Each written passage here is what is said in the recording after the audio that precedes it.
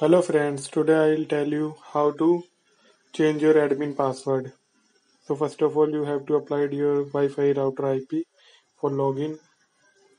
Then you need to apply your password.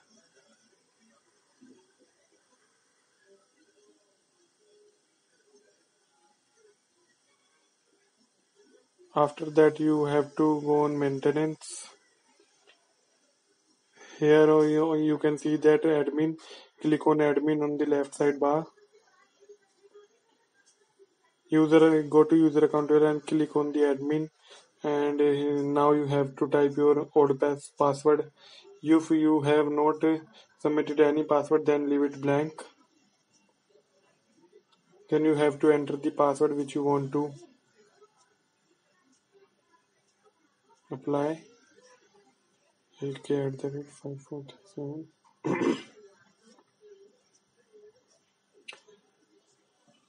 Now click on modify.